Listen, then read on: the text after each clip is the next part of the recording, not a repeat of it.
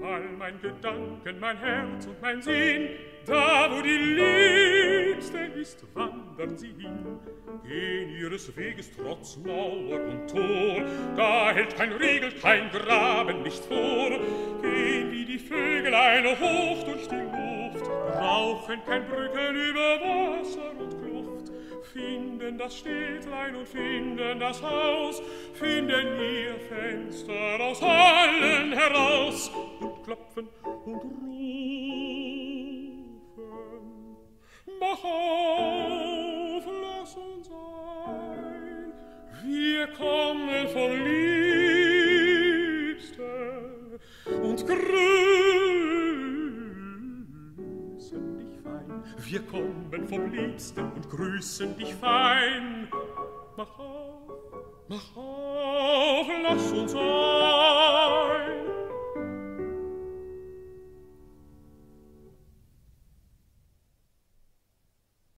Du meines Herzens Krönlein, du bist von lautrem Golde. Wenn andere daneben sein, dann bist du noch viel holde. Die andern tun so gern gescheut, du bist gar sanft und still, dass jedes Herz sich deiner freut. Dein Glück ist's, nicht dein Wille. Die andern suchen Lieb und Gunst mit 1000 falschen Worten. Du ohne Mund und Augengunst bist wert an allen Orten.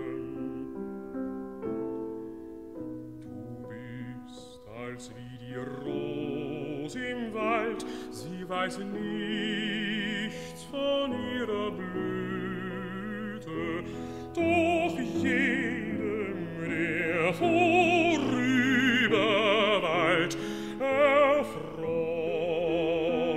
sie das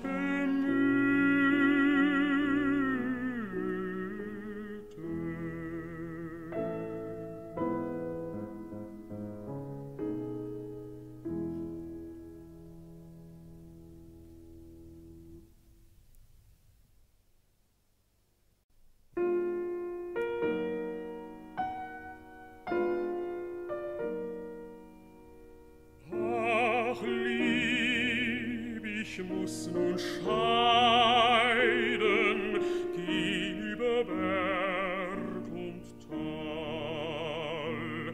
Die Erlen und die weinen allzumal. Sie sahen so oft uns wandern zusammen an Baches Rand, das eine um den anderen geht über ihren Verstand.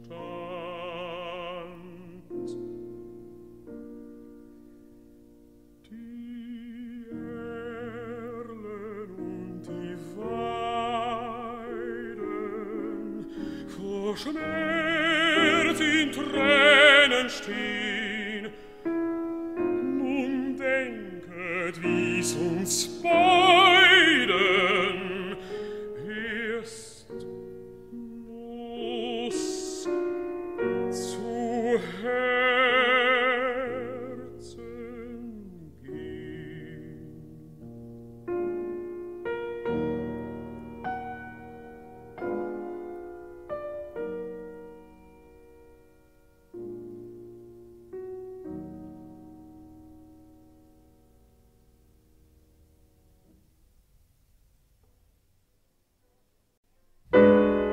Ach, weh mir unglückhaftem Mann, dass ich Geld und Gut Mut nicht habe. Sonst stand ich gleich für Schimmel an und für zu dir im Trabe. Ich putzte sie mit Schellen aus, dass du mich hörst von Weitem. Ich steckt einen großen Rosenstrauß an meine linke Seite und käm ich an dein kleines Haus, hätt ich mit der Peitsche schlagen. Da gucktest du zum Fenster hinaus. Was willst du? Tätst du fragen, was soll der große Rosenstrauß, die Schimmel an dem Wagen? Ich will, ich rief ich, komm heraus, da tätst du nimmer fragen.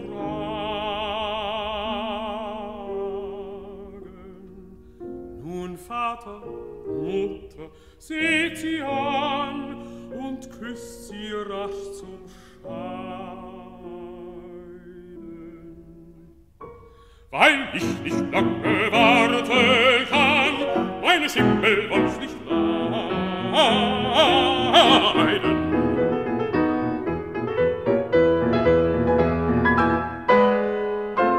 Ach, wie mir unglückhafte Mann, dass ich Geld und Gut nicht hab.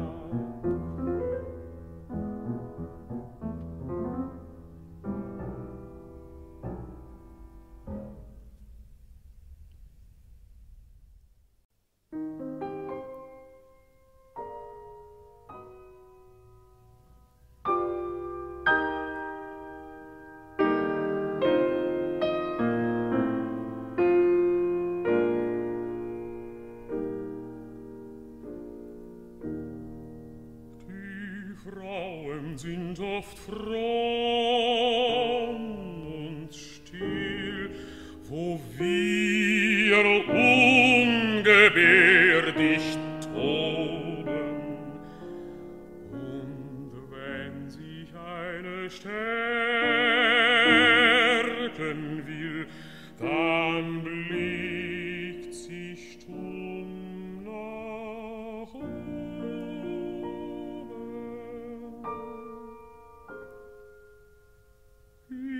Kraft und Stärke ist gering, ein Lüftchen kann sie knicken, doch ist sein eigenes starkes Ding, wenn sie gen Himmel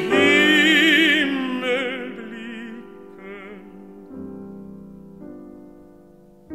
Oft hab ich selbst mit aufgesehen, sah die Mutter so nach oben. Ich sah nur graue Wolken gehen und blaue Luft da droben. Sie aber, wenn sie niedersah, war voller Kraft und offen. Mir ist die Frauen hier und da, sie noch den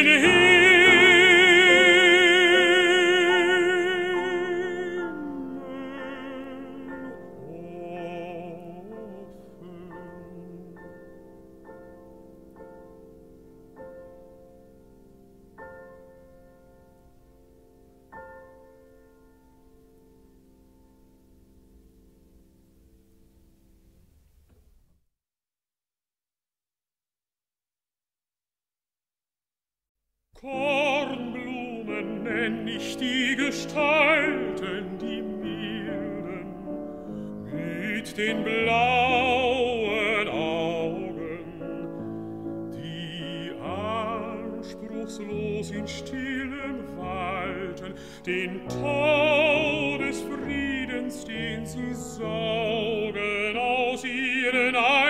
reinen, klaren Seelen mitteilen allem, dem sie nahen, bewusstlos der Gefühlsjuwelen, die sie von Himmels Hand empfangen.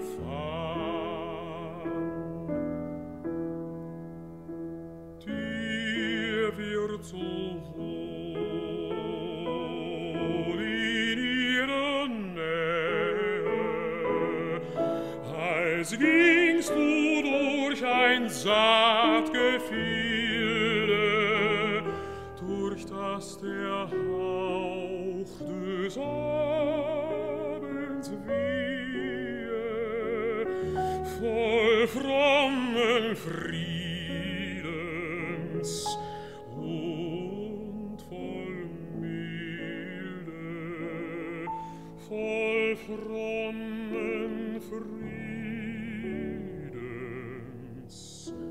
und voll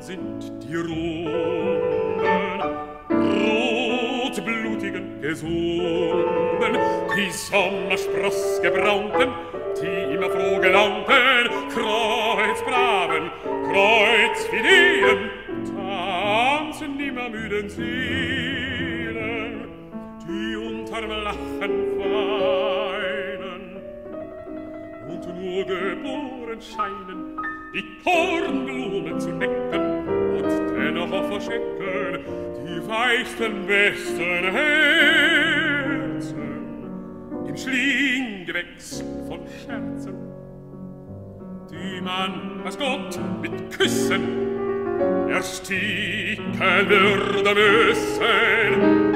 Wär man nicht immer bange, umarmest du die Range, sie springt ein voller Brande, oh, flammet auseinander.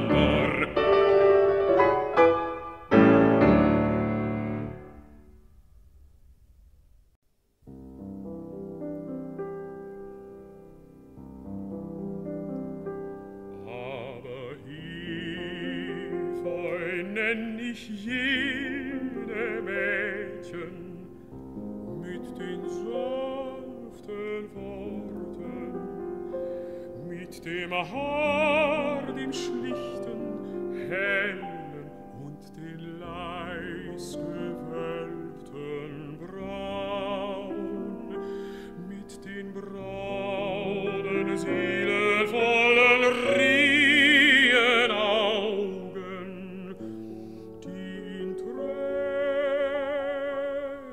stehen so oft, in ihren Tränen gerade sind unwiderstehlich, ohne Kraft und Selbstgefühl, schmucklos mit verborgener Blüte, doch mit unerschöpflich tiefer Treue inniger Empfindung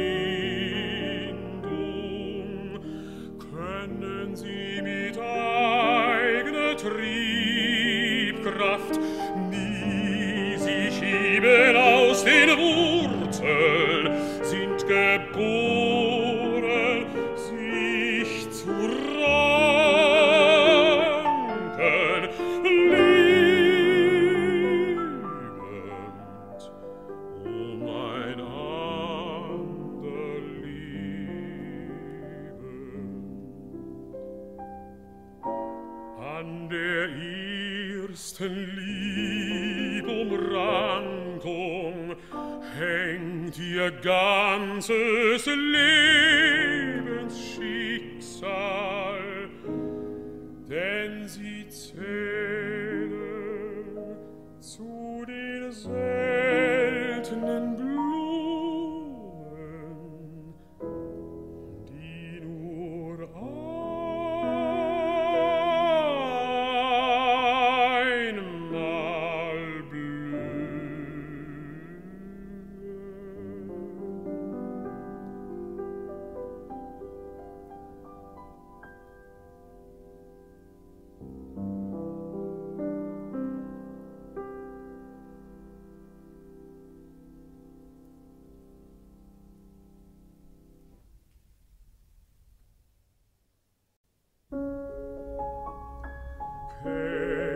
kennst du die Blume, die märchenhafte, sagengefeierte Wasserrose? Sie wiegt auf ätherischem, schlanken Schafte das durchsichtige Haupt, das farbenlose. Sie blüht auf schilfigem Teich im Haine, gehütet vom Schwan, der umkreiset sie einsam. Sie erschließt sich nur dem Mondenscheine, mit dem ihr der silberne Schimmer gemeinsam. So blüht sie, die zaubrische Schwester der Sterne, umschwärmt von der träumerisch dunklen Verläne, die am Rande des Teichs sich sehnet von Ferne und sie nimmer erreicht, wie sehr sie sich sehnet.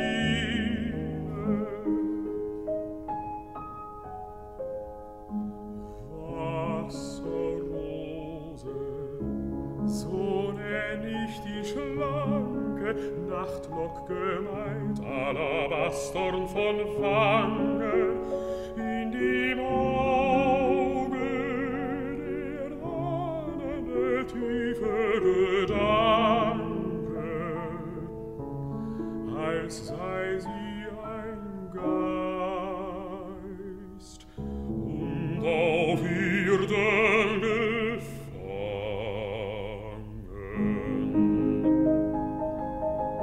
Wenn sie spricht, ist's wie silbernes Wogenrauschen. Wenn sie schweigt, ist's die ahnende Stille der Mondnacht. Sie scheint mit den Sternen Blicke zu tauschen, deren Sprache die gleiche Natur sie gewohnt macht. Du kannst nie ermüden,